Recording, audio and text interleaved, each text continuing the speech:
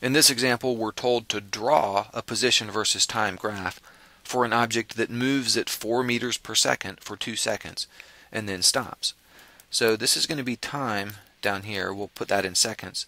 And notice our units here are meters per second. So our position up here, we'll call it x.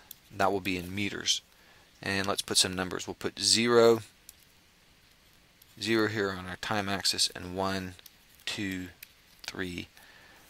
And then we need to go up at least to 8 meters. So I'll just go 1, 2, 3, 4, 5, 6, 7, 8. We'll go up to 8 meters right there.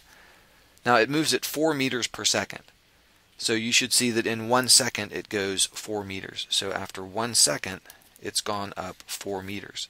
So it'll be at this position right here. That's it. Time is 1. It's moved 4 meters. After 2 seconds it will have moved 8 meters.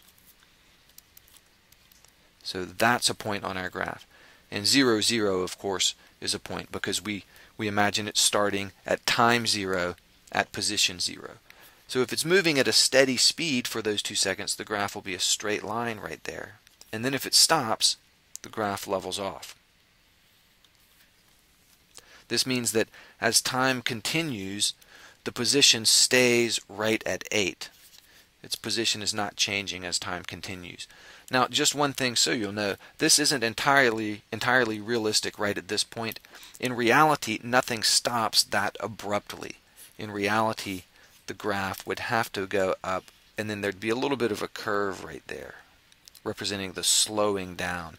Nothing can be moving and come to a stop in no time at all. So the graphs in the real world, there's never these sharp corners like that.